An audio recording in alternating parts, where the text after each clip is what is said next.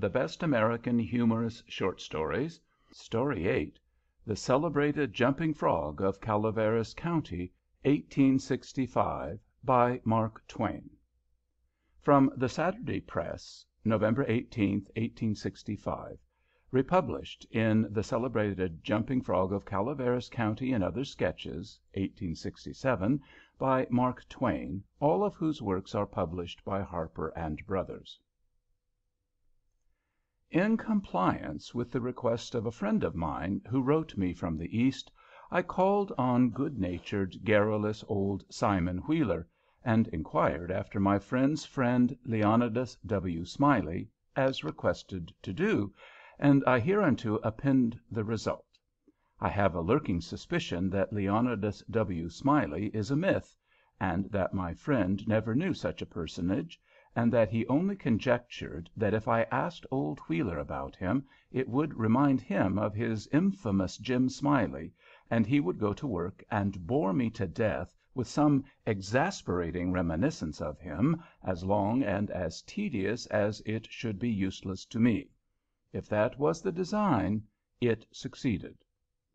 I found Simon Wheeler dozing comfortably by the bar-room stove of the dilapidated tavern in the decayed mining camp of Angels, and I noticed that he was fat and bald-headed, and had an expression of winning gentleness and simplicity upon his tranquil countenance. He roused up and gave me good day.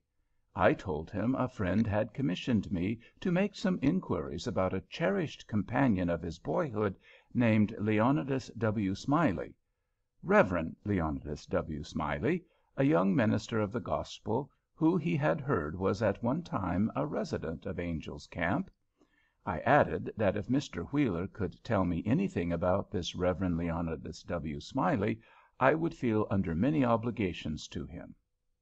Simon Wheeler backed me into a corner and blockaded me there with his chair, and then sat down and reeled off the monotonous narrative which follows this paragraph. He never smiled, he never frowned, he never changed his voice from the gentle flowing key to which he tuned his initial sentence. He never betrayed the slightest suspicion of enthusiasm. But all through the interminable narrative there ran a vein of impressive earnestness and sincerity, which showed me plainly that, so far from his imagining that there was anything ridiculous or funny about his story, he regarded it as a really important matter, and admired its two heroes as men of transcendent genius in finesse. I let him go on in his own way, and never interrupted him once. Reverend Leonidas W. Reverend Le. Well, there was a feller here once by the name of Jim Smiley, in the winter of '49, or maybe it was the spring of '50. I don't recollect exactly, somehow, though what makes me think it was one or the other is because I remember the big flume warn't finished when he first came to the camp. But anyway, he was the curiousest man about, always betting on anything that turned up you ever see, if he could get anybody to bet on the other side. And if he couldn't, he'd change sides. Any way that suited the other man would suit him. Any way, just so's he's got a bet. He was satisfied. But still he was lucky, uncommon lucky. He most always come out winner. He was always ready and laying for a chance. There couldn't be no solitary thing mentioned but that feller'd offer to bet on it, and take any side you please, as I was just telling you. If there was a horse race, you'd find him flush, or you'd find him busted at the end of it. If there was a dog fight, he'd bet on it. If there was a cat fight, he'd bet on it. If there was a chicken fight, he'd bet on it. Why, if there was two birds sitting on a fence, he would bet you which one would fly first. Or if there was a camp meeting, he would be there reg'lar to bet on Parson Walker, which he judged to be the best exhorter about here, and he was, too, and a good man. If he even see a straddle-bug start to go anywheres, he would bet you how long it would take him to get to wherever he was going to, and if you took him up, he would foller that straddlebug to Mexico, but what he would find out where he was bound for and how long he was on the road. Lots of the boys here has seen that Smiley and can tell you about him. Why, it never made no difference to him. He'd bet on anything. The dangest feller. Parson Walker's wife laid very sick once for a good while, and it seemed as if they weren't going to save her.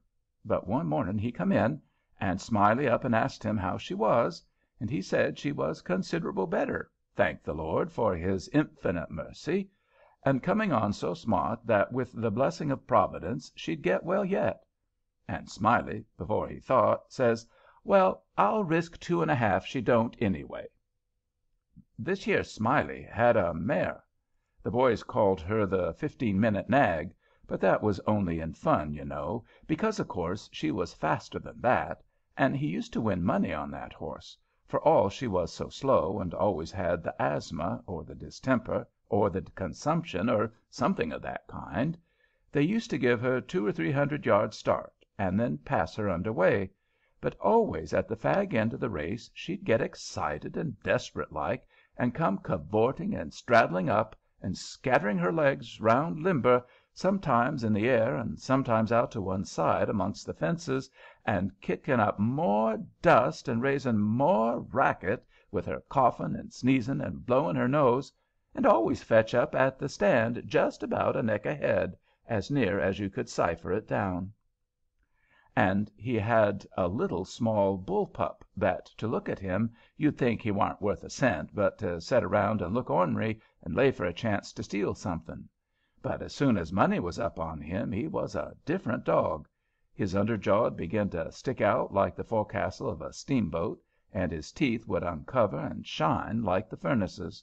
And a dog might tackle him and bullyrag him and bite him and throw him over his shoulder 2 or 3 times, and Andrew Jackson, which was the name of the pup, Andrew Jackson would never let on, but what he was satisfied and hadn't expected nothing else, and the bets being doubled and doubled on the other side all the time, till the money was all up, and then all of a sudden he would grab that other dog just by the j'int of his hind leg and freeze to it. Not chaw, you understand, but only just grip and hang on till they throwed up the sponge, if it was a year. Smiley always come out winner on that pup, till he harnessed a dog once that didn't have no hind legs, because they'd been sawed off in a circular saw, and when the thing had gone along far enough and the money was all up, and he come to make a snatch for his pet Holt, he see in a minute how he'd been imposed on, and how the other dog had him in the door, so to speak, and he 'peared surprised, and then he looked sort of discouraged like and didn't try no more to win the fight, and so he got shucked out bad. He give Smiley a look, as much as to say his heart was broke, and it was his fault for putting up a dog that hadn't no hind legs for him to take holt of, which was his main dependence in a fight, and then he limped off a piece and laid down and died. It was a good pup, was that Andrew Jackson, and would have made a name for hisself if he'd lived, for the stuff was in him, and he had genius. I know it, 'cause he hadn't no opportunities to speak of, and it don't stand to reason that a dog could make such a fight as he could under them circumstances if he hadn't no talent. It always makes me feel sorry when I think of that last fight of his'n and the way it turned out.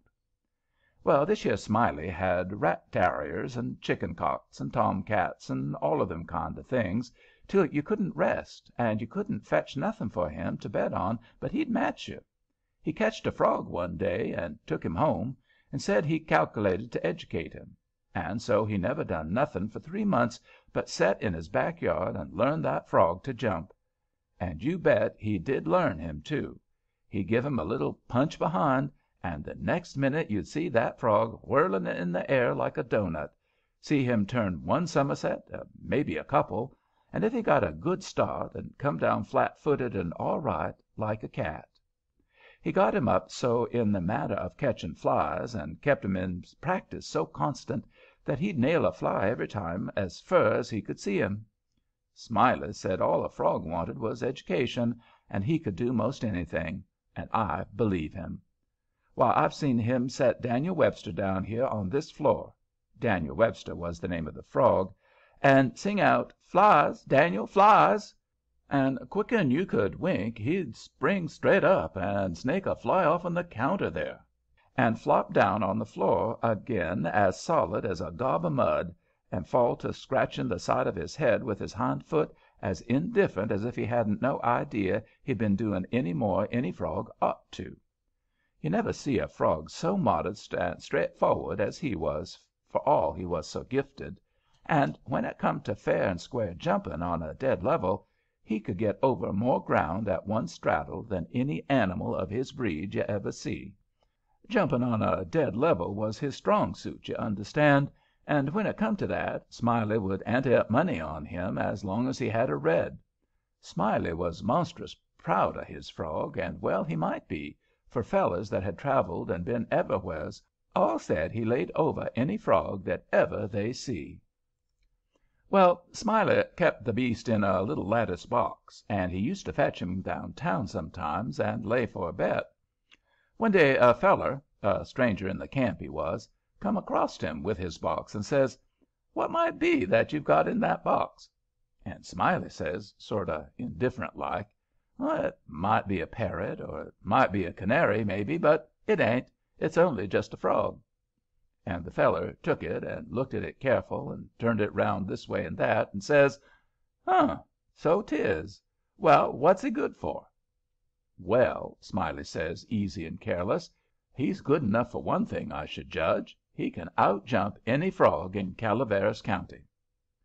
The feller took the box again and took another long, particular look and give it back to Smiley, and says, very deliberate, "Well," he says, "I don't see no p'ints about that frog that's any better than any other frog." "Maybe you don't," Smiley says. "Maybe you understand frogs, and maybe you don't understand 'em. Maybe you've had experience, and maybe you ain't only a amateur, as it were. Anyways, I got my opinions, and I'll risk $40 that he can outjump any frog in Calaveras County." And the feller studied a minute, and then says, kinder sad like, "Well, I'm only a stranger here, and I ain't got no frog, but if I had a frog I'd bet you." And then Smiley says, "That's all right, that's all right. If you'll hold my box a minute I'll go and get you a frog." And so the feller took the box and put up his $40 along with Smiley's, and sat down to wait. So he sat there a good while thinking and thinking to hisself, and then he got the frog out and pried its mouth open, and took a teaspoon and filled him full of quail shot. Filled him pretty near up to his chin, and set him on the floor. Smiley, he went to the swamp and slopped around in the mud for a long time, and finally he catched a frog, and fetched him in, and give him to this feller, and says, "Now, if you're ready, set him alongside of Daniel, with his forepaws just even with Daniel's, and I'll give the word." Then he says, "1, 2, 3, git!" And him and the feller touched up the frogs from behind, and the new frog hopped off lively, but Daniel give a heave and h'isted up his shoulders, so like a Frenchman, but it weren't no use. He couldn't budge. He was planted as solid as a church, and he couldn't no more stir than if he was anchored out. Smiley was a good deal surprised, and he was disgusted, too, but he didn't have no idea what the matter was, of course.